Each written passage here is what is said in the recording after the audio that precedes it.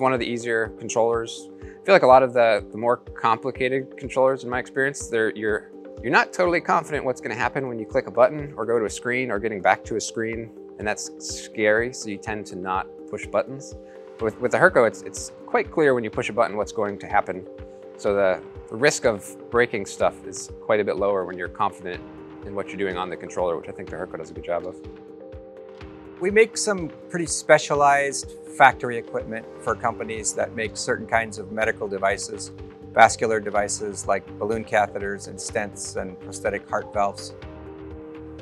Back in the 90s, I spent a little bit of time working at a local company in Arizona that makes some vascular medical devices. That's how I got introduced to the industry when I started my own company as an engineering consulting company. For the first about a year, started out as engineering consulting, but as we started getting into actually making machines, yeah, they were assembled in my laundry room with parts made in local machine shops and also on a milling machine on my back patio. So yeah,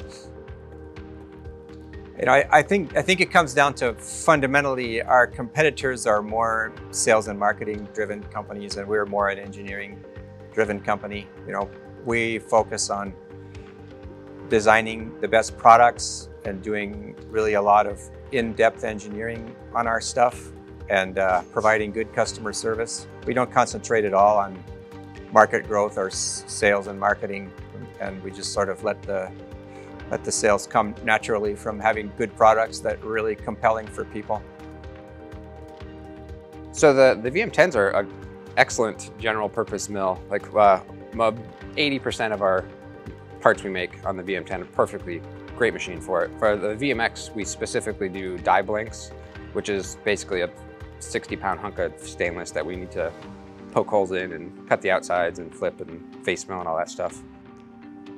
Recently, we've stepped up into significantly higher performance CNC machines, which is when we started shopping for Hurcos. And we did a bunch of applications testing with a bunch of other vendors, and the Hurco, not because of brand loyalty, but because they were just the best machine that we found, is why we decided to go their X series. Both TMX 8MYI is one of the newest lathe we bought, and then the VMX 30 is the newest mill we bought.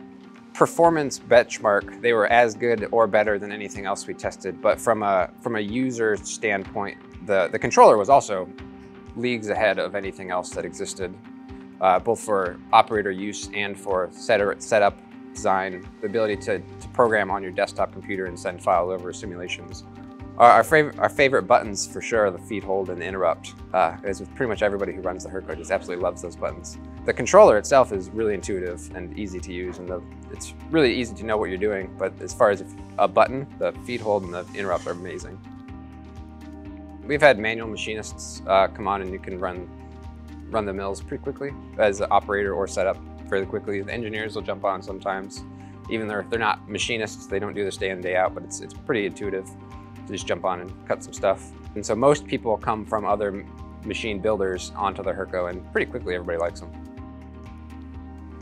Honestly, our biggest constraint in our business is certainly not how much stuff we can sell. It's far from that. It's not so much how much stuff we can build and produce, although it's more so that. But mostly it's getting really high quality people in here to help us do this. So yeah, if you're out there, come talk to us. We're a really great place to work because you know, there's a lot of freedom here, and you'll feel good about it because you're working in a place that's honest and it's trying to do good in the world. And yeah, come on over.